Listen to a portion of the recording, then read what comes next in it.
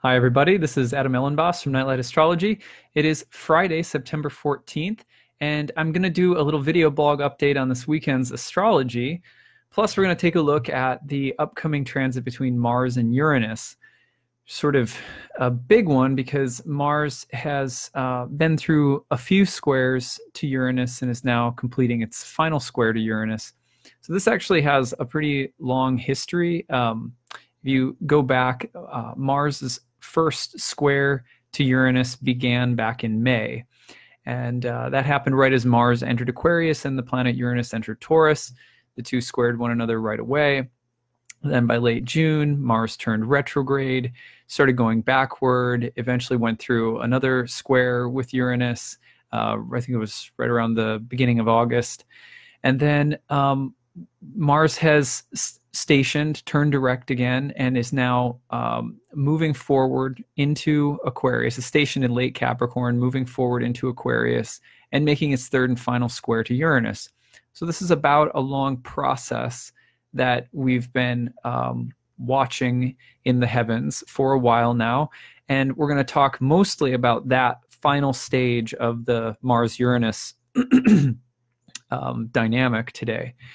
But before that, I want to talk a little bit about what's happening this weekend. What's the astrology of the weekend? It's always a good thing to go into the weekend sort of knowing, what's going on in the sky and how it might pertain to what you've got on your plate for the weekend. So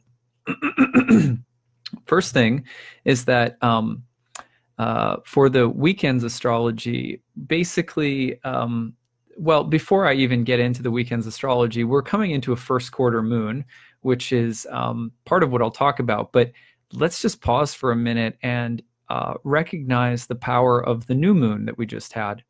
If you remember, when I talked about the new moon in a video blog and some written posts last week, we talked about the fact that this new moon, very powerful opposition to Neptune.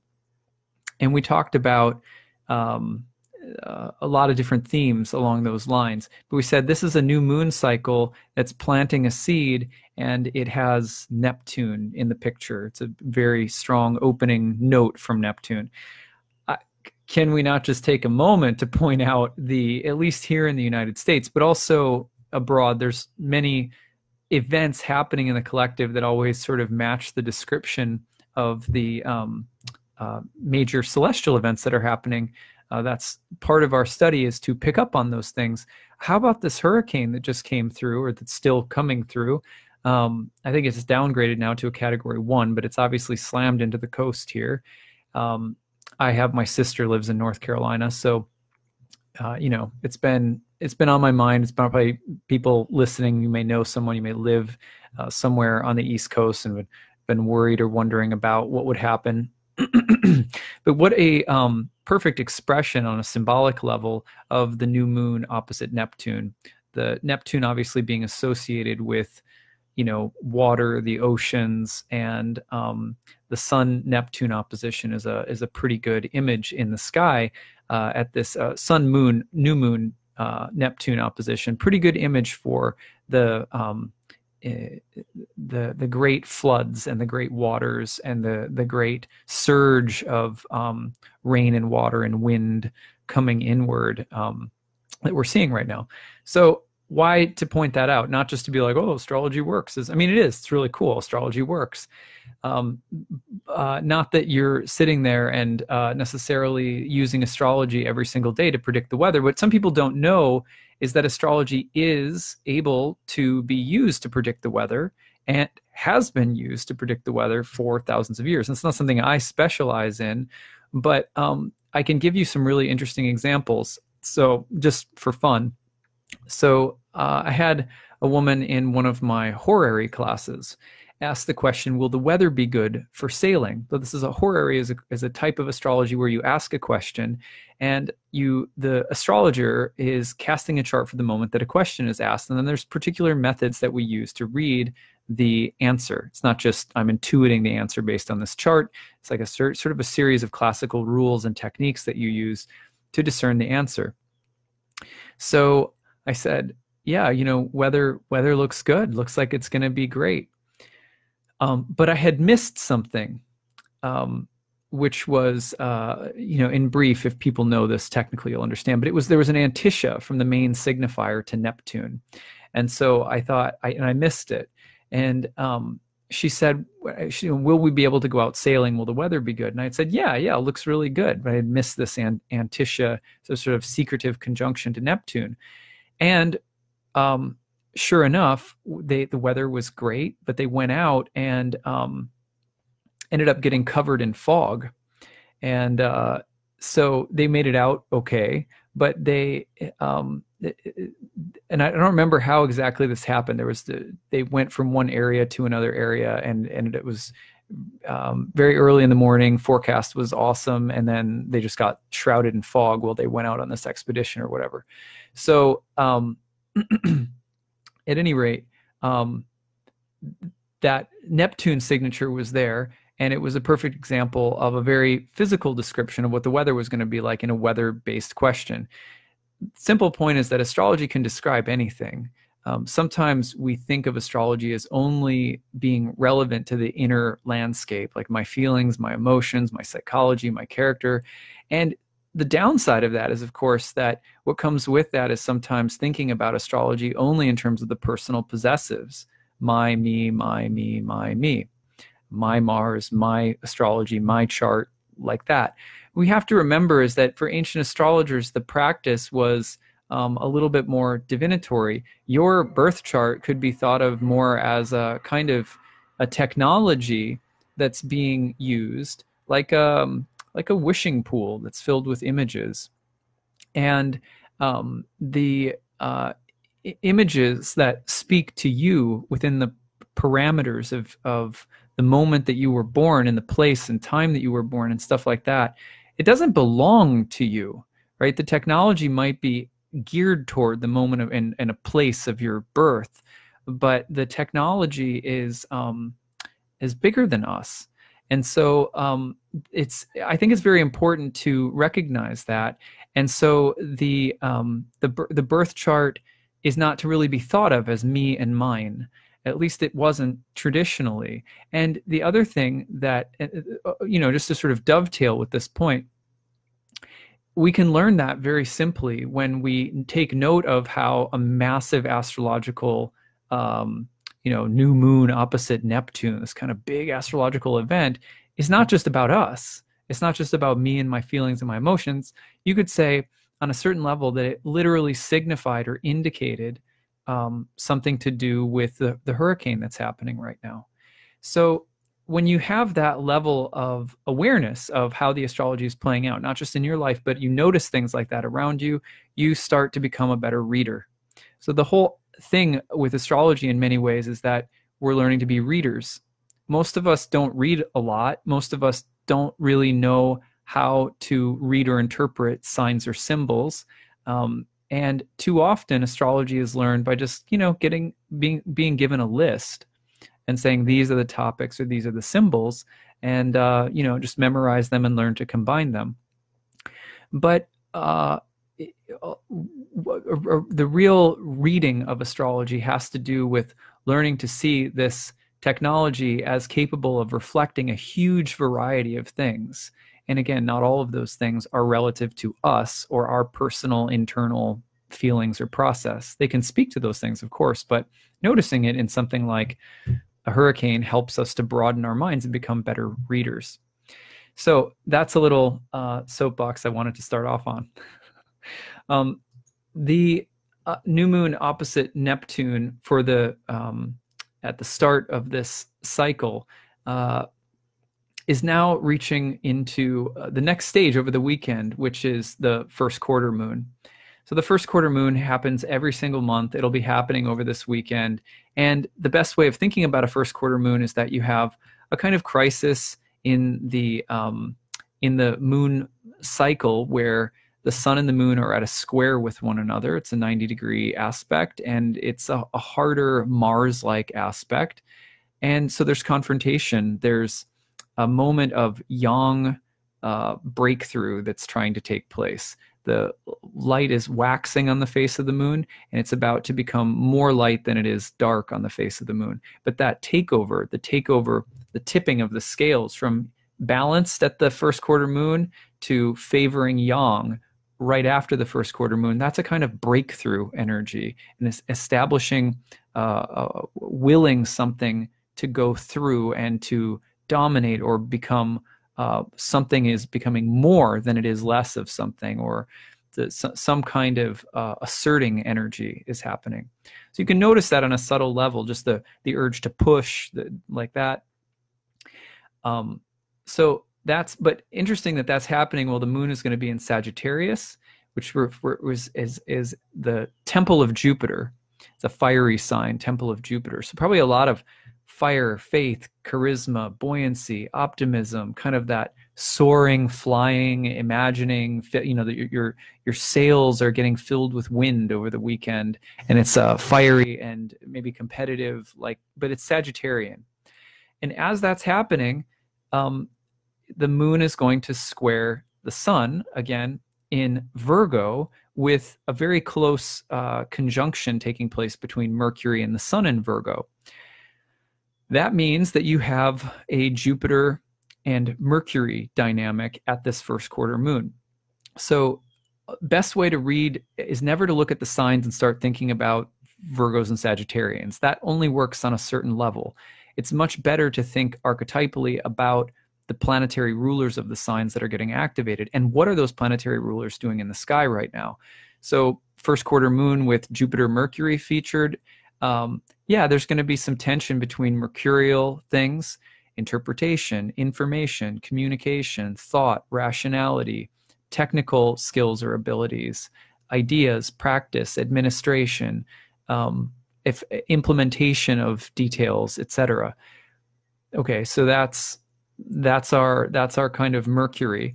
But then you have Jupiter, faith, abundance, confirmation, growth, exaggeration, hubris, pride, arrogance. Mercury, you could have rationality, skepticism, and doubt.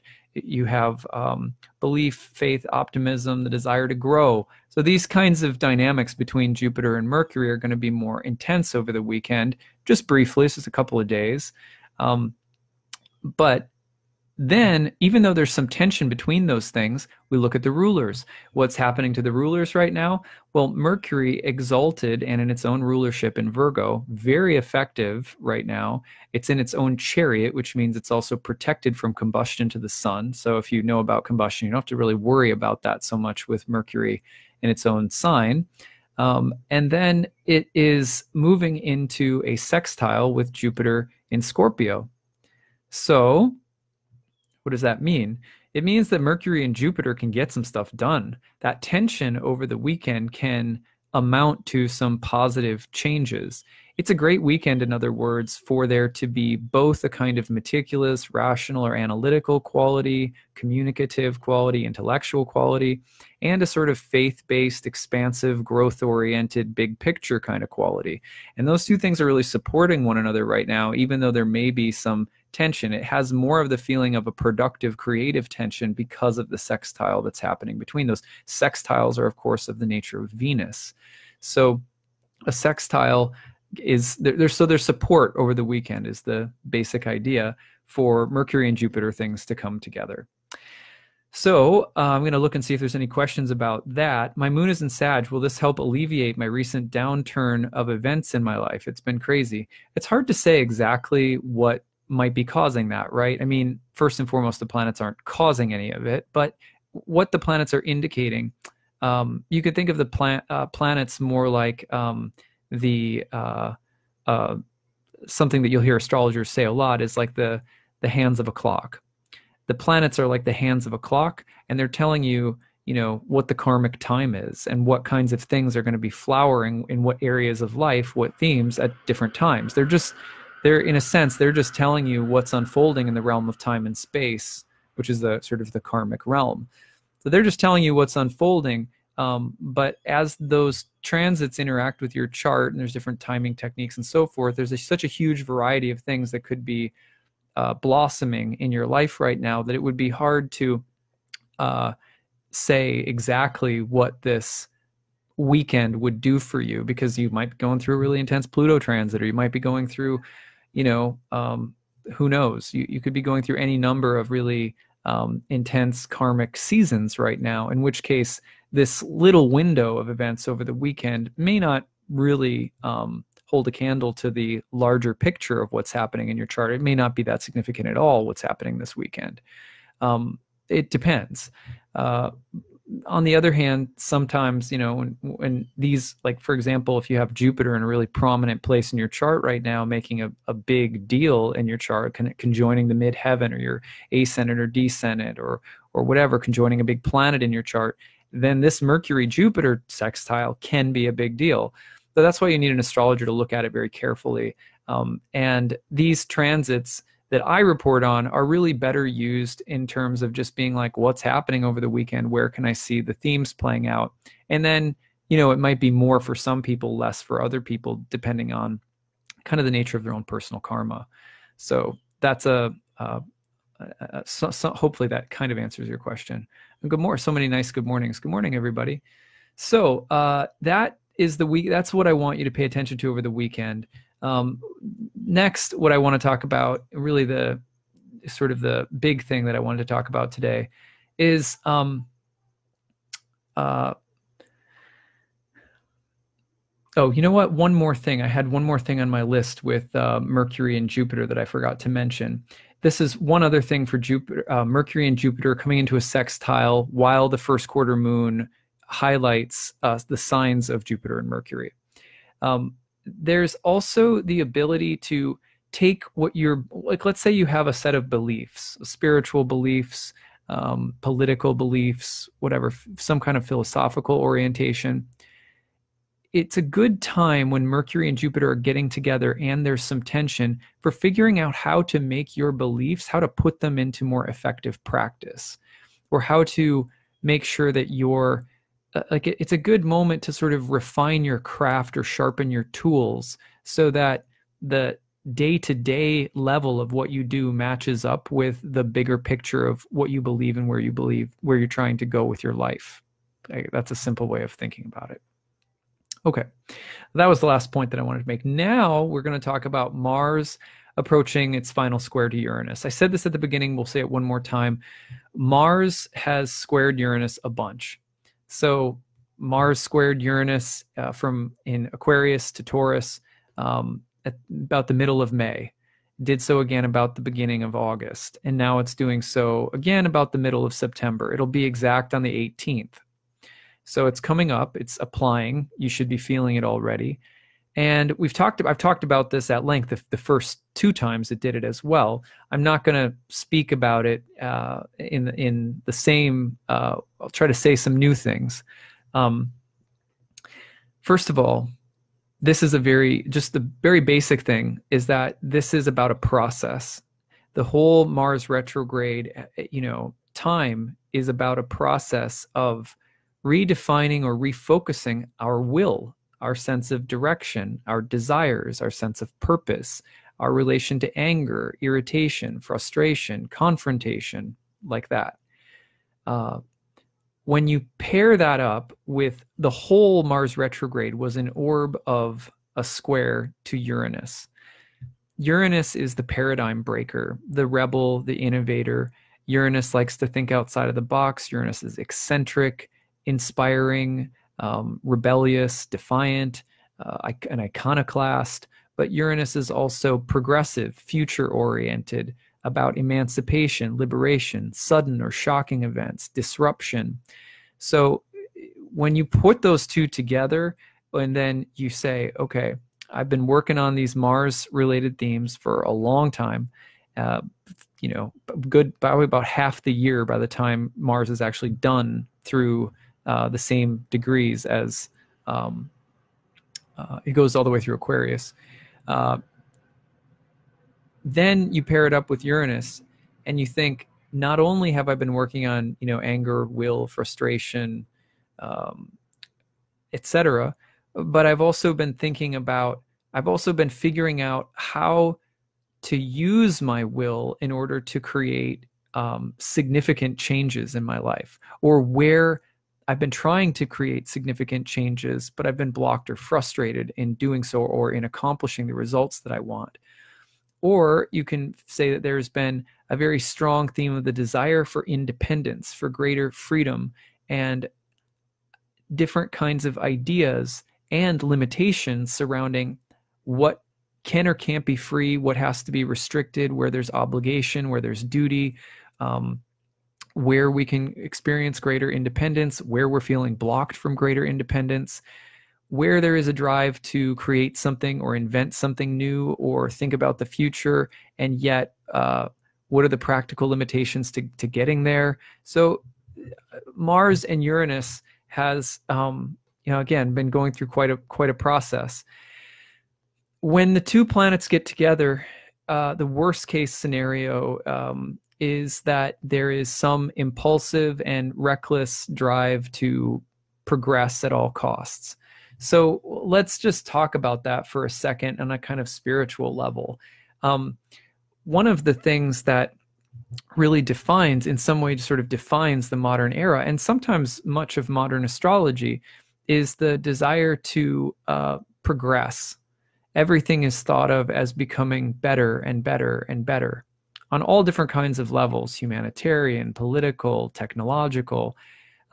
And we think to ourselves, everything new is better. And this has been something that has been happening for a while now. And could we talk about there being measurable results that demonstrate that things have gotten better in different areas, like technology or standard of life or standard of living in certain areas or standard of treatment for different kinds of people or whatever? Yeah, like there's sort of measurable results that we can say, look at how much we're progressing. But one thing that ancient astrologers believed that we often forget is that time was cyclical, which meant that there were light ages and dark ages, that there were long periods of expansion followed by periods of contraction, that where there's sort of yang, historically speaking, then there's yin. So we have to be very careful, because sometimes in the drive for progress and our sort of future orientation, and even spiritually, this emphasis on evolution, evolving, that when there's a kind of goal-based, future-oriented way of thinking, that we really sort of start stepping out of our relationship with the Tao. You know what I mean? We start stepping out of a deeper understanding of the way that material things cycle and change. For example, many of the greatest elements of progress in the modern era, scientifically, technologically, politically, etc., have also come at the cost of killing or annihilating or harming people or things that are also sacred and arguably maybe more evolved. So, for example, French and American revolutions, for as revolution as they are bloodbaths. Industrial revolution and scientific revolution are great, but they also, in some ways, desacralize and demystify they strip away the spiritual relationship to nature and to life. And so, what we've progressed, is it so much of a surprise that we're getting like super hurricanes like every other week or whatever? You get the point. That where there is this idea of progress and worshiping at the altar of the future, there is also often a kind of recklessness and a tendency to forget the past. And the past and the present and the future in astrology are sort of all co-present with one another because remember, ancient astrologers had a more cyclical view of time. And so where time is moving in cycles like this, cycle after cycle after cycle, contraction, expansion, contraction, expansion, and vacillating between the different dualities, if we keep that in mind, then we start to redefine what we mean when we talk about progress, or what constitutes real progress.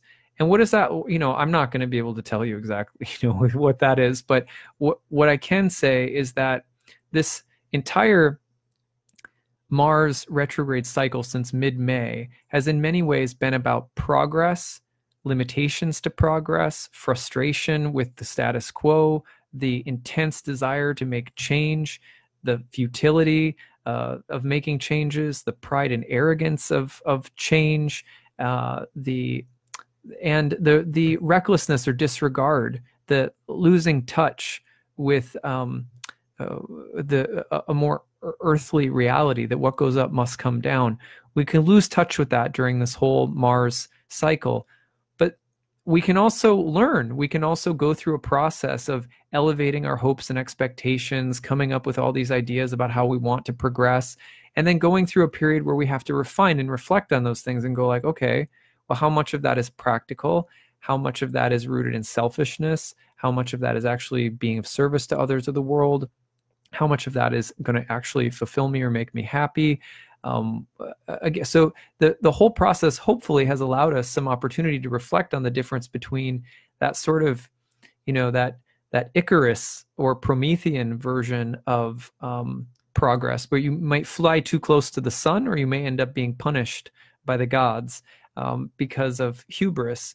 And being able to reflect on that somewhat, this final pass has the power to be about implementing changes that can create a new paradigm, or that can help us make a breakthrough, or achieve greater independence, or do something new and progressive. But hopefully now, this last time, we're making those changes, or we're going after whatever we're going after, tempered by what we've learned, having hopefully integrated some lessons and ready to make changes that do not represent that incredible arrogance of forward progress and evolution and momentum and everything like that. So the other thing to remember is that things are temporary here. So one of the things that we also forget when we're in progress, breakthrough, assertive kind of spaces like Mars, Uranus, is that the things that we achieve with our will are temporary, most of them. So, like, for example, you might be raring to go with a new business concept, or with, a new relationship, or you might be ready to quit your job, or, make some move, basically, disrupt the status quo. Or you might just be in a mood or mode of challenging things, or feeling like you want to challenge someone or something. What do we achieve by doing that, right? I've learned that, like, for example, in social media, when you feel like challenging someone, or you just feel like resisting or defying the norms, or being combative or whatever, that the result that you achieve may be a little bit of self-satisfaction for having won an argument, or major point, or stood up for yourself, or something like that. The result's very temporary. It doesn't last very long. We feel hollow again very quickly. Similarly, if you apply all your energy to new things in career, business, relationships, workplace, whatever, I often am just disappointed by how short-lived the results are, or how I don't really want what I have after I've gotten it. So sometimes people are like, well, I got this Mars, Mars Uranus energy is coming through. I'm going to make these big changes. It's all about progress. It's all about redoing things. There's a stand I have to take, or something like that. And whatever we get, once we have it, we don't want it. It's difficult to maintain, or we have to start dealing with the inevitable process of losing it. And that starts happening mentally, emotionally. As soon as we get something, we start thinking about how to maintain, how to keep it. Eventually, that starts deteriorating into how am I going to lose it? How am I going to deal with losing it? So ancient astrologers, also Stoics, Platonists, yogis, etc., all of them also had very similar views of why we're using astrology. We're not using astrology so that we can know, like, oh, there's a Mars-Uranus transit. Great, go kick butt, take names, and progress. Because they were like, yeah, well, progress is followed by regress. So the point of studying this is, at times, like, it's just the planets are indicating something about our destiny. We're going to have a Mars-Uranus-like moment over the next days. the next week we're going to have a big breakthrough, a big surge of creative, defiant, original energy. Fine, that might happen. But the astrology is there not so much to amp us up about what we can get from the energies, but it's more about being aware of where they are and where they're going, because there will be a contraction that will come after this. You know what I mean? Who knows which planets will represent that, but there will be one. Whatever this is, it will eventually be followed by, you know, the same energy that goes out coming back in. The astrology is here to teach us about that. And it's here to teach us about the kind of peace that we can have in our lives when we start tuning in to that level of what the planets are saying. So all the dualities of the planet, like expansion, Jupiter, contraction, Saturn, why are they all comprised of dualities that keep just cycling endlessly? Because that's what we're supposed to be learning about. We're supposed to be learning about who we are in relation to that. It turns out that who we are is something that doesn't cycle like that. Who we are as a conscious, eternal, living soul is, in a sense, doesn't have anything to do with any of that. So how do we, but here we are in this place where that's what's happening. So how do we have a relation to that that's conscious? That's what the language is trying to teach us. So that's why we study these transits, not so much from the standpoint of, again, how can I use this to create the breakthrough that's going to give me everything that I want? Remember that the other thing that's very important is that Mars is all about will. So there's something always in every Mars transit that's teaching us about willpower, force, desire, drive, aggression, competition, cutting or dividing things, separating things, analyzing things, saying no to things, cutting them out like that.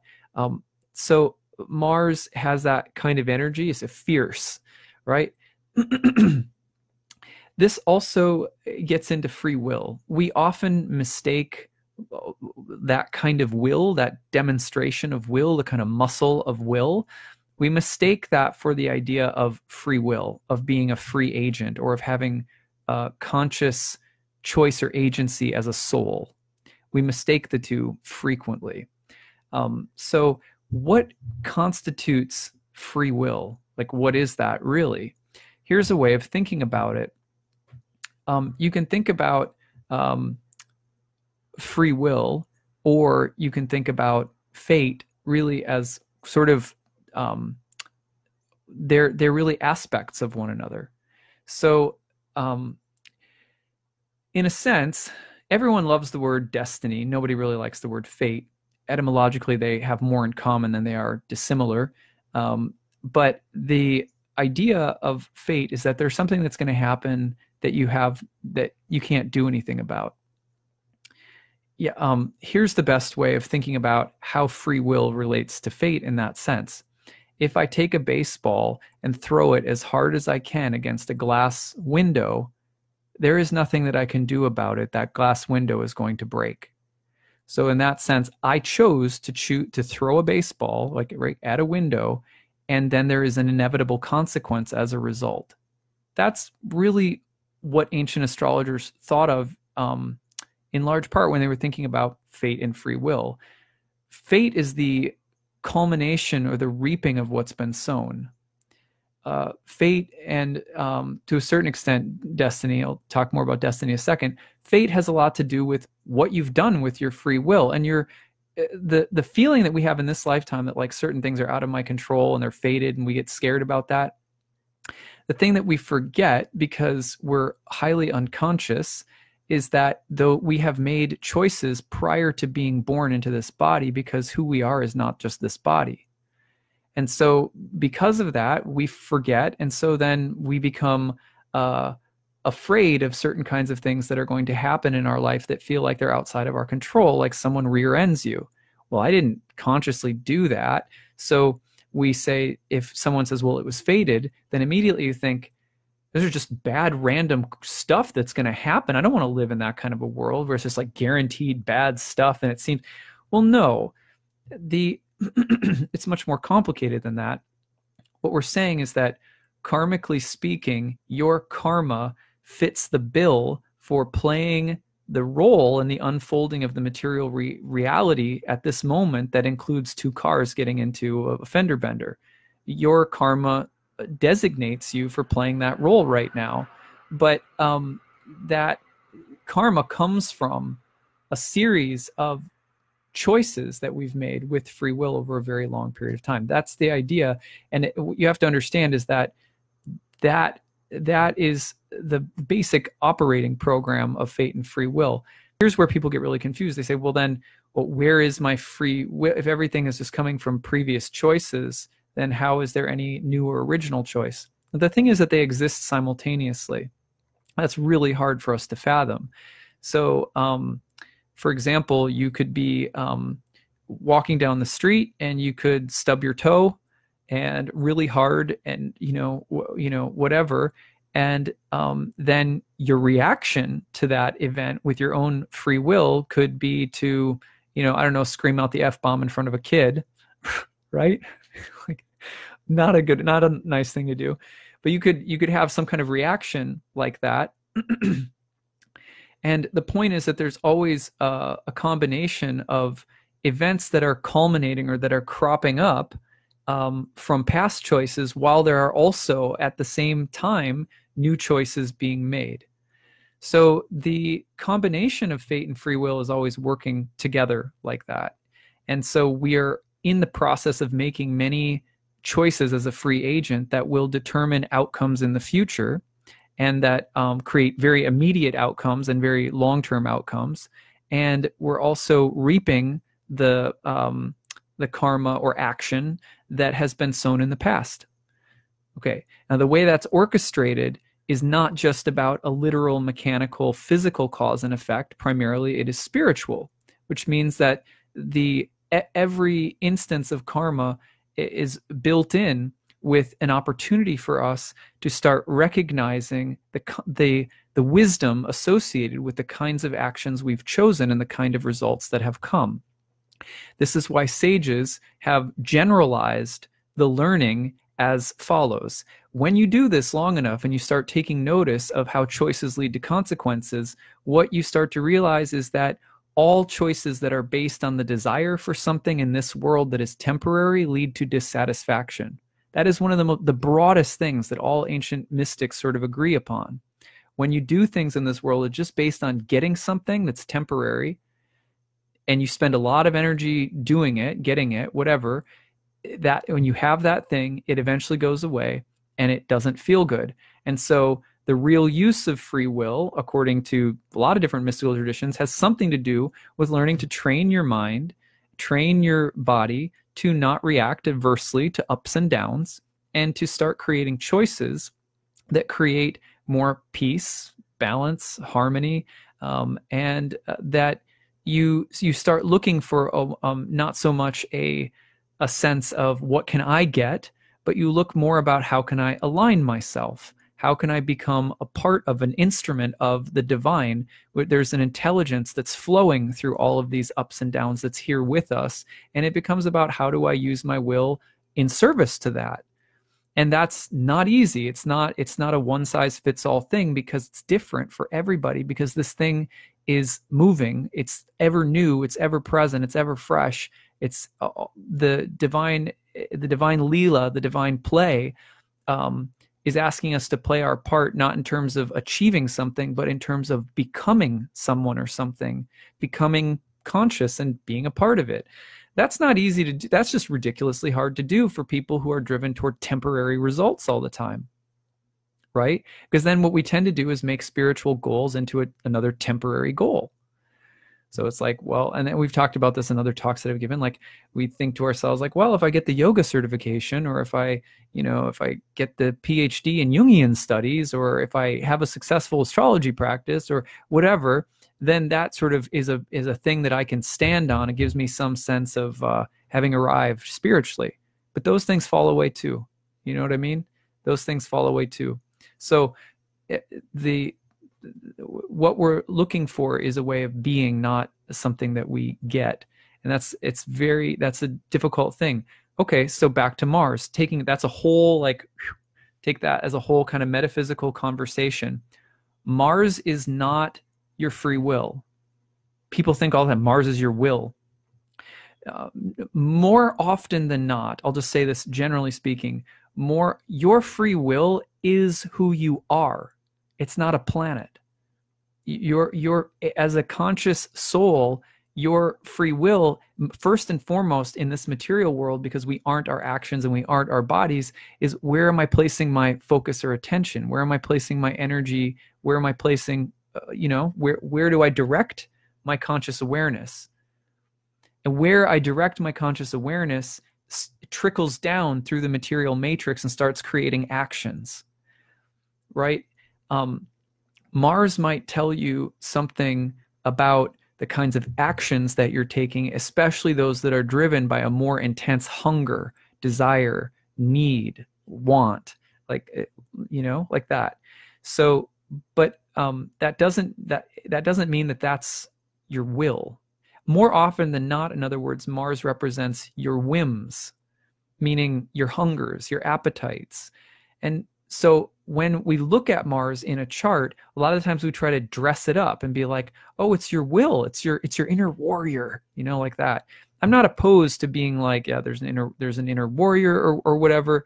But frankly, none of us really know what it means to be a warrior. I mean, I'm just going to be totally honest about that. A simple example, and I say this to myself, a lot of us don't know what it means to be, I mean, some people have really unique life experiences. I'm talking about your everyday, like, warrior. Again, something we're doing at our yoga studio coming up this month is a 21-day sugar cleanse. Just a simple thing, right? Try giving up or saying no to your hunger for sweet treats for 21 days. There's like the vast majority of like consumer, like American population is like, has an IV of sugar just going right into them, right? Including myself sometimes. I go through streaks where I'm just like, eat too much sugar. But the point is that it is very hard not to be driven, like Mars, driven by those desires. Try unplugging yourself from sugar for 21 days. It's very, very, most people, especially we have our yoga studio, most people really, really struggle with that. And yet, how often are many of us who couldn't say no to sugar for 21 days in a row, or who couldn't demonstrate a daily spiritual practice of any kind, what to speak of, really digging down and learning how to change core behavioral issues that we have on any level. How many of us are constantly posting things about how empowered we are, what a spiritual warrior we are, like that. So I'm being a little harsh, but you know what I mean. That is mistaking our will for our whims. The real will is very, very hard to cultivate, because what we're talking about when we talk about real will is being really in touch with yourself as a conscious being that has the freedom to choose where it places its attention. Most of the time, we're not aware of the radical degree to which we don't have control over where we place our attention. So I really appreciate Jim Carrey was saying the other day watched a documentary about him and Andy Kaufman, and he was method acting Andy Kaufman in the film Man on the Moon. And one of the things that he said was, he said, I'm not a big believer in free will. But he kind of qualified that, and he said this in other talks too. One of the main reasons that he's not a big believer in free will is because he believes that it is very, very difficult for people to not be driven unconsciously by stuff that they pretend to understand. And I feel the same way. And studying astrology, I feel the same way as I use it to reflect on my life and the life of the people that I serve and what have you. So I'm not saying all of that to suggest that we don't have free will, but that to actually have a conscious relationship with ourselves as free agents is very, very extraordinarily difficult work. So when you look at a Mars transit, a lot of what you end up looking at is not so much your free will as much as it is your whims, your desires, your appetites, and how they're driving your boat right now, usually in terms of things that you want in the material world that are temporary. That's why Mars was traditionally called the Lesser Malefic. Mars is a planet that is excessively hot and fiery in nature.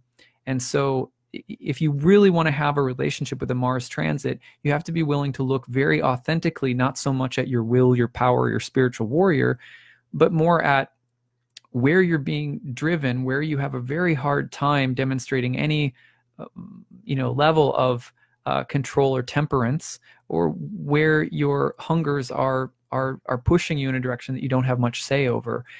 If you can be honest with yourself about those things, even just that honesty, that is to me, that's where the spiritualization of Mars comes in.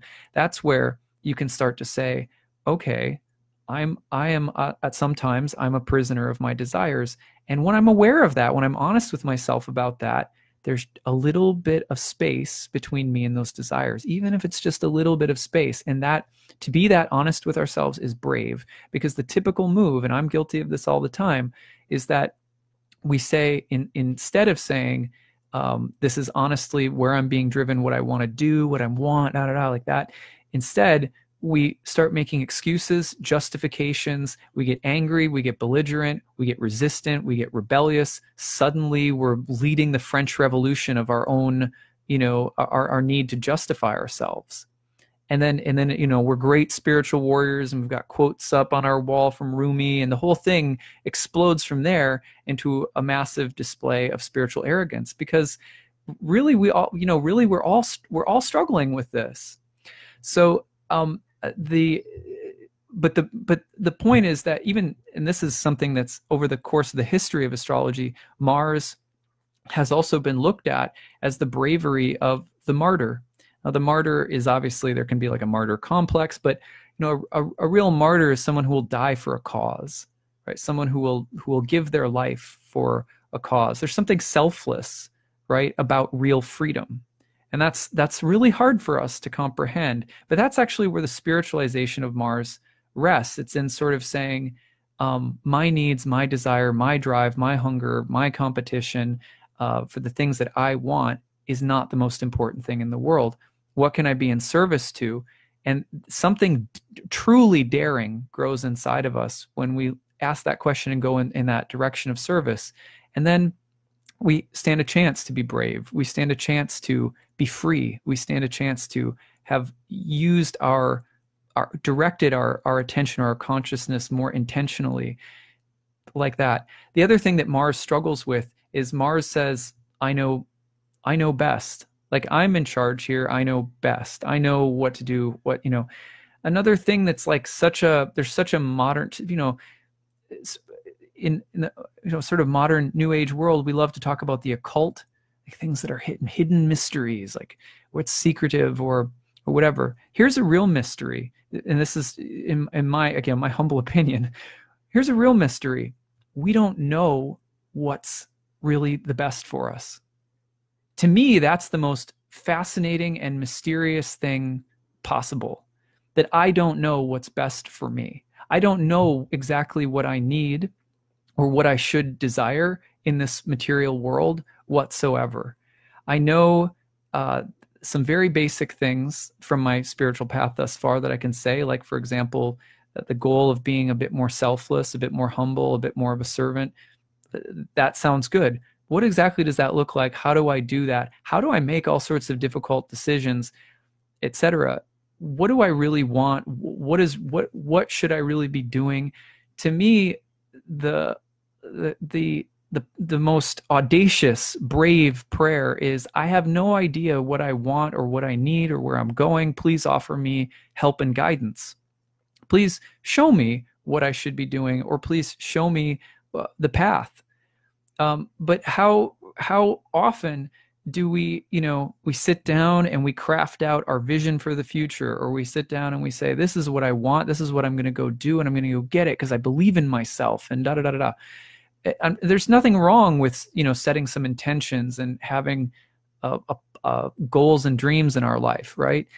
But how oriented toward dreaming and goal setting and achievement and personal empowerment do we have to get before we return to that amazingly mysterious, sacred place of, I don't know what's best for me. I don't know exactly why I'm here, where I'm going.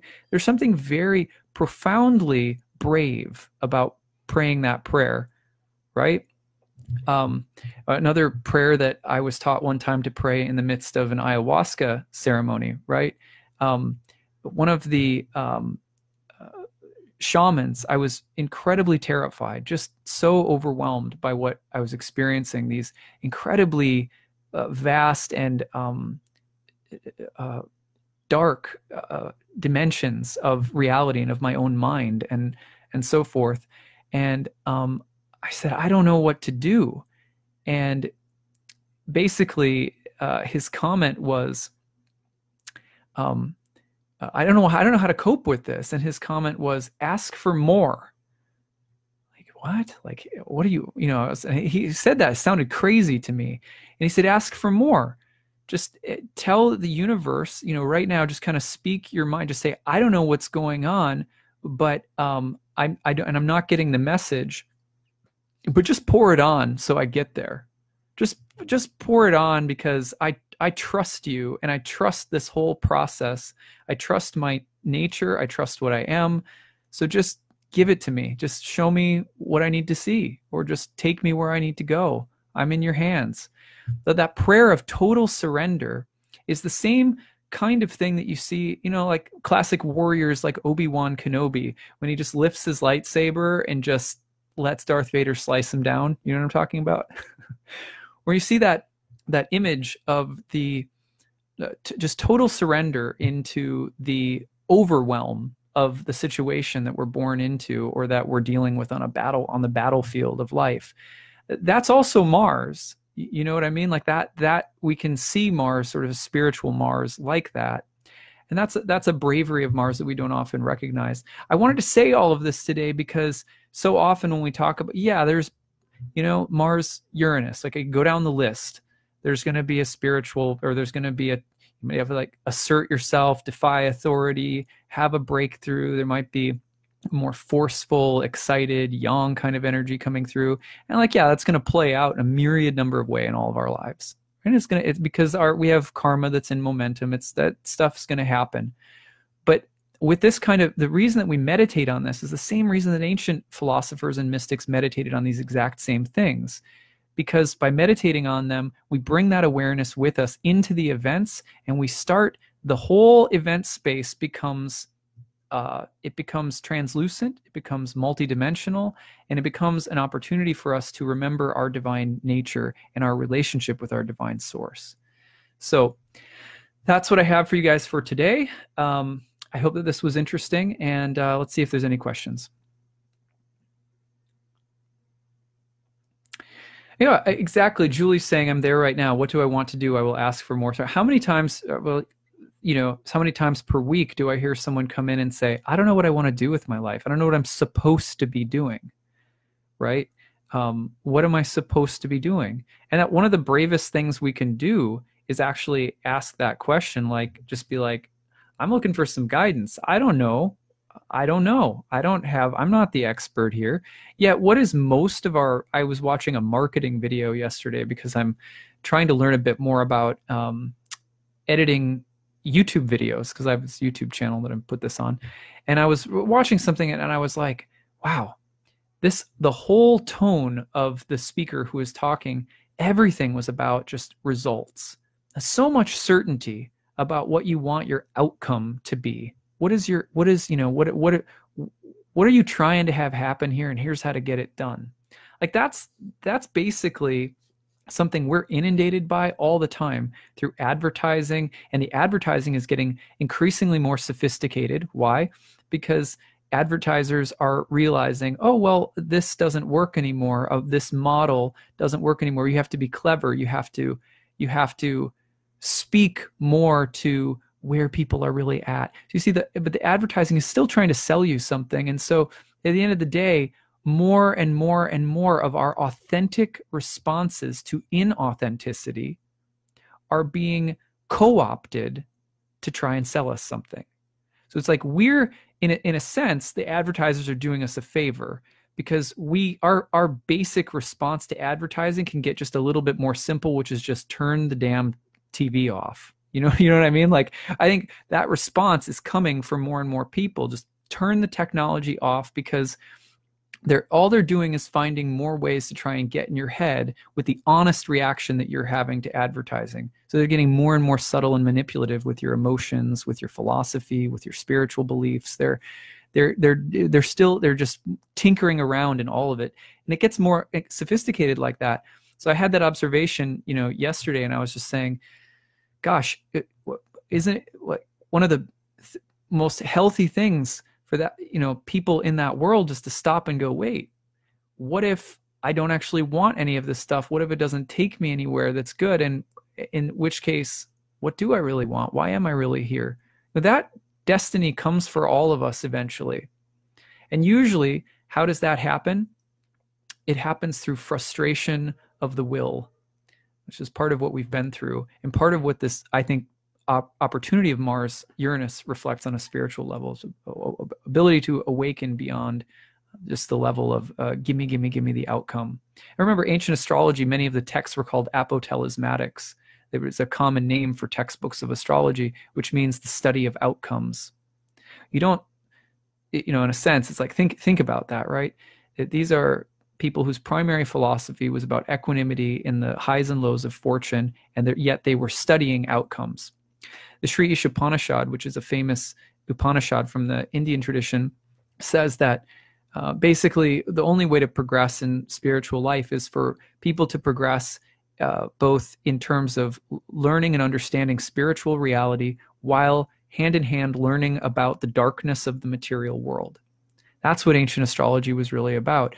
It was about studying, the astrology was about studying, in a sense, the world of nescience and unconsciousness, and just the turning of the world of fortune, and just studying it, just being a student of it. Because when you pair that with study of spiritual things, it can be very, very enlightening.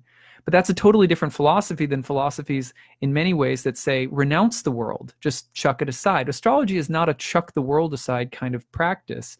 Astrology is a practice that says you have to advance by you can't help but be human and live out your karma, by your destiny. But you have to do so hand in hand, and astrology helps you with that. So at any rate, you don't have a TV, freedom. Yeah, see, that's what I mean. Okay.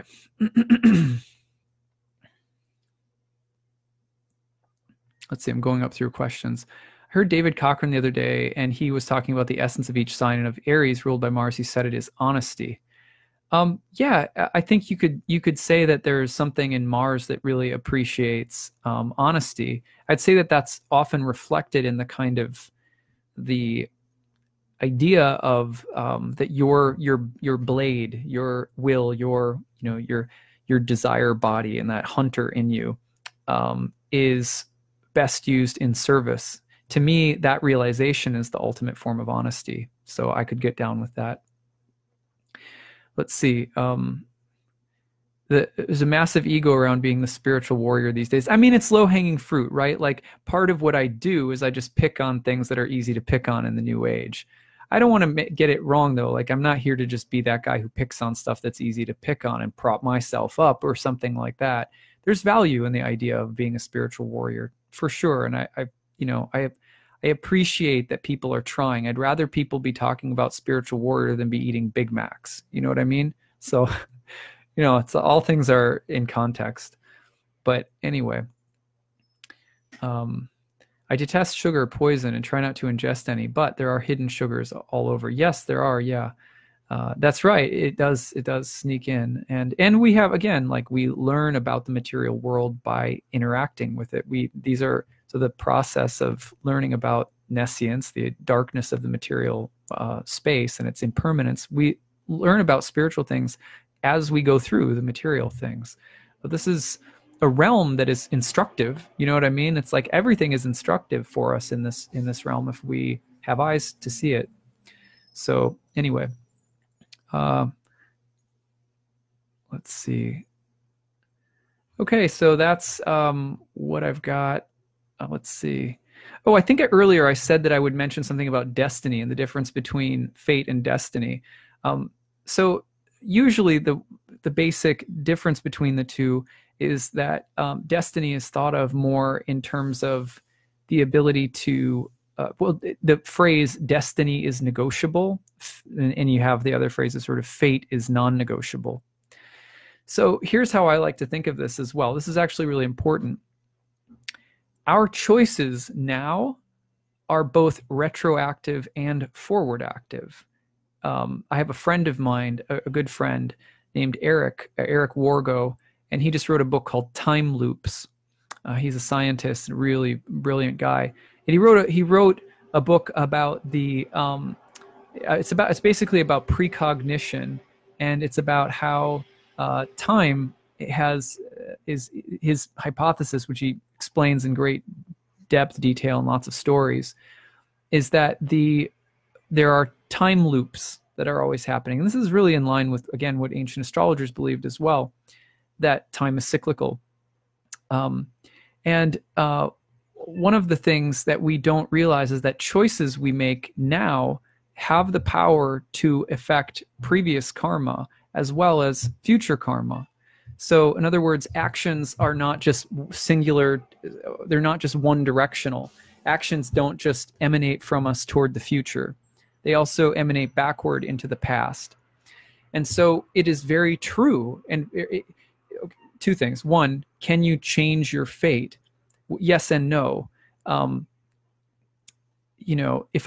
just give you a simple example. If I roll a baseball toward my front door and the front door is open and I roll it at a very slow speed, in a sense, I have a chance to run, catch it, and stop it before it goes out. Whereas if I hurl the baseball as hard as I can out the door, I'm not going to be able to catch up with it and grab it before it goes out the front.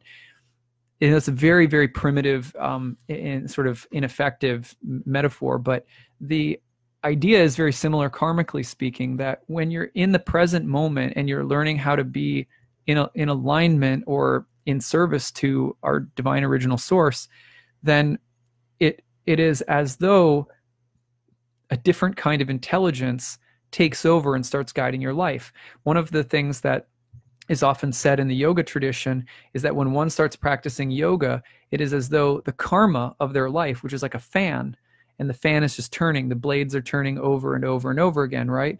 So you have you have the blades of the fan going. It's like your karma. It's just, and it's powered by your desires for more material outcomes. So like, what do I want? What do I want? What do I want? I go and get it. I go and get it. And then actions, consequences, actions, and it just goes like that, round and round and round. When you start linking up, sort of start linking up, becoming aware that you're not, you're a free agent, and this material space is a reflection of a spiritual space.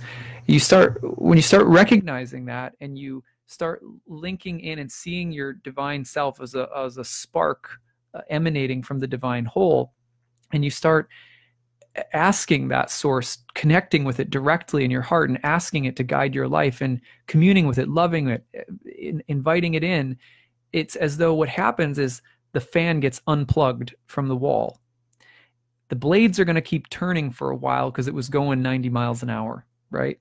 So it's going to take a while for the blades to start slowing down. But first of all, when we start committing to a spiritual path, it's as though the plug is being pulled out.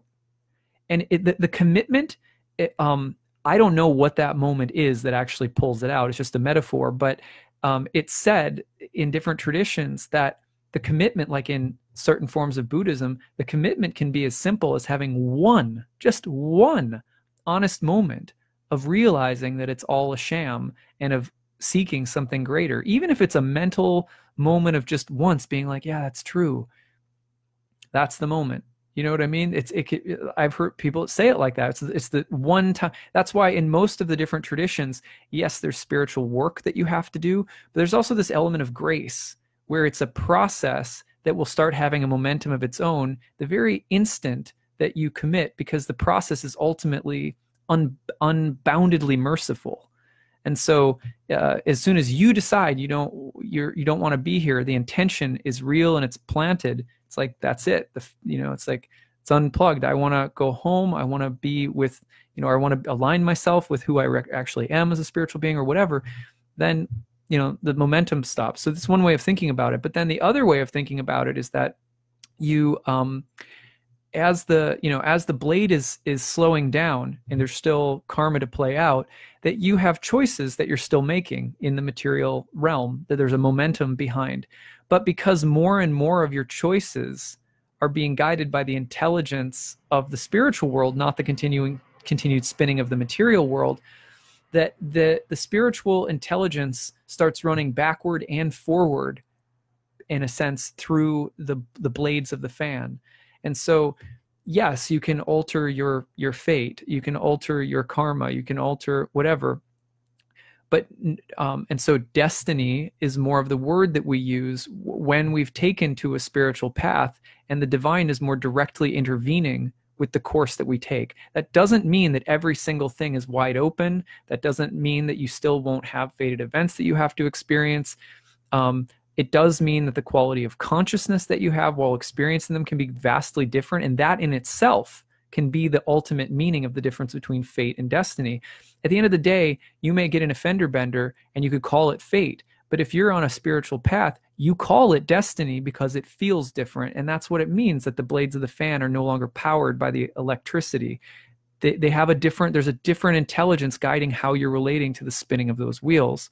So you can think about destiny as both the ability to possibly shift outcomes, but also as about the different quality of heart, mind, and spirit that's present when you're experiencing outcomes after the fan's sort of been pulled out.